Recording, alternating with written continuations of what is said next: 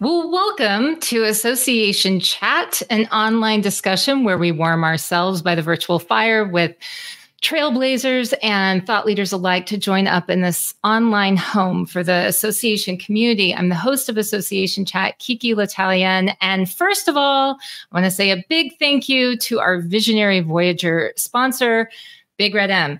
They are the go-to association growth partners, offering consulting, sales, research, and now publishing services too. Yes, their support helps make this podcast and the upcoming Association Chat road trip to ASA annual possible. So thank you for that. Joining us today is Jeff De Cagna, a thought leader in the association community, a friend, a mentor, and he is going to discuss his series, the Three Stewardship Imperatives of Fit for Purpose Association Boards.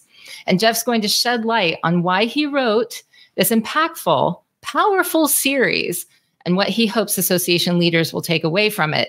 So with that, I'm going to go ahead and bring Jeff up. Welcome to the Association Chat podcast, Jeff.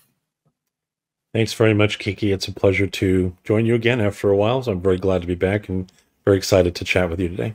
Yeah, I'm excited too. I mean, so you're always doing something fascinating, and you actually were building up to this point. You were talking about the work that you were doing on this and really lining up, who you were talking with and when and how things were going to roll out. And so I'm excited because we got here.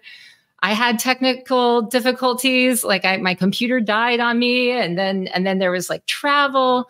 And so here we are, and we get the chance to talk about this really important topic, which I have to say, looking at this series, I don't know, I've known you for quite a few years now, and I don't know that I've ever known you to not put a lot of thought and effort and energy into the work that you do. So I think that it's no surprise to see that this series is, I will use the word robust, just to make you laugh. But it was like, it is a really powerful series and there's a lot to it. And so let's get started with why. Why did you write the Three Stewardship Imperatives for Fit for Purpose Association Boards? Okay. What impact do you hope that it will have? We're in a difficult place, I think, in our history. What is it we're going to do? How are we going to persuade boards across our community to tackle this challenge of becoming fit for purpose? Or another way that I like to say it is, association boards must become more. So how will they become more? And I know we'll talk about the duty of foresight later. As you also know, this is the 10-year milestone for me of coining the term the duty of foresight that I did and wrote an article for associations in 2014. So all the work that I've been doing since the beginning of the year in thinking about this, earlier this year in April and May, I wrote a 2-part series on why the duty of foresight remains a radical idea 10 years later. And thinking about writing that got me down the pathway of asking the question, what is it? What's a way that I could communicate to association boards, to CEOs, to everyone who's working with association boards, to clarify for them, what are 3 imperatives that they need to embrace to take everything else that I've been working on for the last several years in terms of boards' core convictions and habits of mind, and to make it, not simple, because it's not simple, right? But to make it as straightforward as possible to say, these are the 3 imperatives that you've got to embrace to start down this pathway of becoming fit for purpose. And so that's what goes into this 3-part series of imperatives. I know we're going to talk about them today. And the impact is, I hope it will start conversations, and I hope it will move people to begin to recognize, whether it's through the conversation or whether it's through reading what I wrote or through this discussion we're having today. I hope that what it will do is it will spark something in people to say, okay, we've got to start really talking about what this means for our board, for our association, for our stakeholders, and really most importantly, and this is a theme that I imagine will come up throughout our discussion, for our successors. Like, we've really got to start focusing on how we're going to leave our organizations, our community, our industries, professions, fields better than how we found them, if we can, for those who will follow us, because we have a responsibility to our successors. And nowhere does that exist more intently and more significantly than in what boards need to be doing starting right away. So that's the reason why, and that's my hope for how this will influence our conversations for the rest of this year and going forward. Well, and I think, as I think is typical for you, because along with being the association contrarian, the whole idea of being principled in your approach, and really these ideals that that you identify for boards and for people who are taking on those roles and responsibilities. I think that's something that has been consistent. That's sort of a through line for you in all of the work that you do, is like identifying these ideals. And that's one of the things that I've also thought over the years, and this is not the question yet, but I'm just saying, like, this is something that I think has been one of the biggest challenges, is because what I think is valiant in what you try to do here is that you're trying to educate and teach and lift people, and to get people to the point where they need to be to do the things that they need to do. But it's hard. And the lift, the idea that it's going to get across, it's like to make those jumps to say, this is the concept, here's the education. I want to teach you about how this works. You're going to apply it, and then you're going to teach this and have this carry on. It's just, I want it to be true, and I also see the challenge in it. And so I think that it is a valiant effort. I also think that it's, especially in an age where people are so distracted by every single thing, especially the phones in their pockets and all of the stuff. I think that it's really perfect that the first imperative that you write about is attention as responsibility. So what does that mean? Let's talk about that. What does attention as responsibility mean? What implications does it have for board work? Yeah, so just before I respond to the question specifically, I just want to comment on what you were saying leading in, because I think that I appreciate what you're saying. And yes, I mean, I've always said that my career in associations, which is now in total, I'm now in my 33rd year and 23rd year of consulting, and particularly the consulting part of it has always had a sort of Sisyphean feel for me, like I'm constantly pushing a boulder uphill. I was doing that when I was doing innovation work for the first 15 years. And since I've been doing this work around boards, and I don't mean that to sort of, make myself seem more important or barter myself. It's something I'm saying because I know it's difficult to challenge the orthodoxy, which is what I do in everything that I write, to encourage people to see the orthodoxy, to recognize it and shift their thinking. And I know we'll talk about that more specifically in a moment. But so yes, so it's none of it is easy. But here's the reason why I persist. Here's the reason why I continue. There's really two reasons. One, I think the last really since the beginning of this decade, since the pandemic became the centerpiece, the focus of our lives. For me, I felt like it was a reckoning, with what is it we need to be doing differently in this decade versus what I was telling associations to be doing in the previous decade, because that was really, I think, I said at the time, and I'll say it again, it was an early warning to us for the rest of this decade. It was a wake-up call. It should have been. So where we are now in 2024 is in many ways very clearly a product of what's happened in these last 1,600 plus days since the start of this decade. And I think the second thing is what I'm describing is hard, but we really have no choice. Like the dynamics of the environment in which we're operating demand something more of us. It demands that boards set a higher standard of stewardship, governing, and foresight.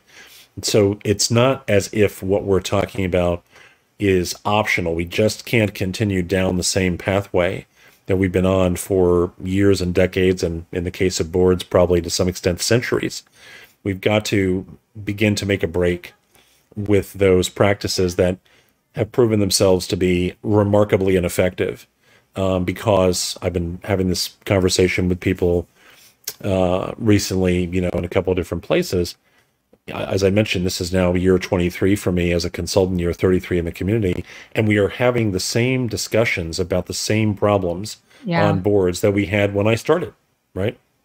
And at some point, that's got to end. We've got to get past, this dynamic of repeating the same problems and the same issues and move these conversations forward into different places. And so, yes, it's incredibly challenging, and not everyone will want to tackle it and will be okay with just doing what they do. But as I see it for boards today, and I promise you I'm going to answer your question in a moment, I see it as really it's three options for boards, for all of us really, but today we're talking about boards, so I'll put it in that context. For them, looking ahead to the rest of this decade and to the 2030s, considering all the issues that are in play right now, there are three options. Do nothing, do something, do everything you can. Those are the only three choices.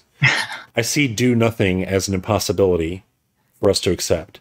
Do something, why would we do just something and then hope everything else works out? The only choice that I see as viable is do everything we can. And so that's what I'm going to try to do for as long as I'm doing this work. And I hope others will follow in that area. So let's talk about your question, attention as responsibility. So as I mentioned, I was thinking a lot about how could we clarify what this is all about and what boards and CEOs and staff partners and others need to talk about to get started down this pathway. And as you point out, one of the biggest reasons why this will be a struggle, why it is a struggle, is because people are so distracted. Their attention is fragmented.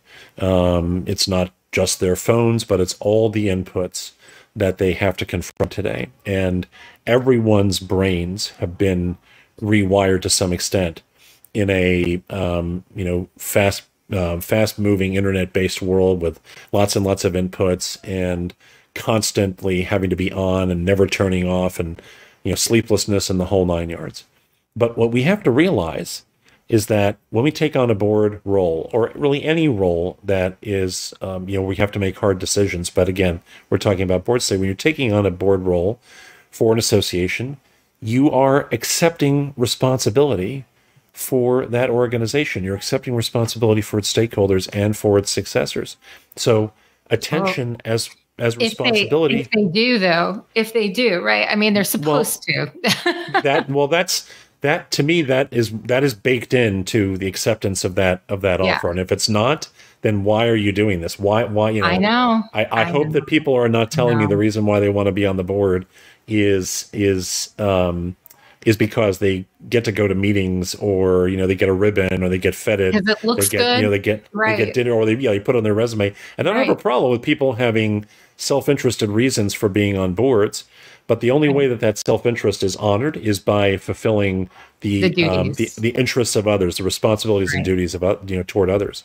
Right. And so attention as responsibility, everyone's got to ask that question of themselves. How am I directing my attention? How is the board directing its attention, and toward what work?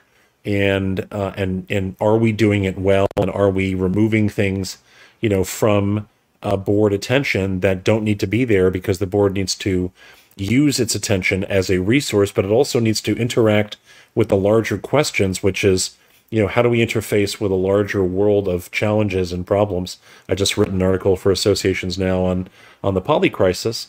And, that's the environment in which we're operating. So the implications of that for board work begin even before people are seated on boards, and how they serve on boards, and what they are doing, what work we're asking them to take on while they are on boards. And for everyone at that table to recognize that attention as responsibility is a translation of what it was that brought them there in the first place into how they serve, how they act, how they make decisions, how they perform, and whether or not they are contributing to that board becoming fit for purpose, to becoming more so that it can navigate, it can steward the organization into the future.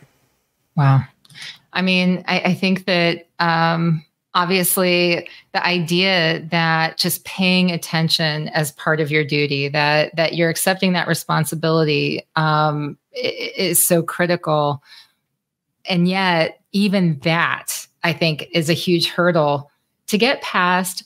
And I'll say, I mean, I know it's beyond the technology of it. I know it's beyond the simplicity of like, oh, wow, we have these distractions, and that it's actually about, really pay attention to what's happening and your role in it, and the way that what's happening in the industry and the duties you have as you're sitting at this table, virtual or in person, like the responsibility that you have as a member of the board for whatever organization that you happen to be a member of the board for.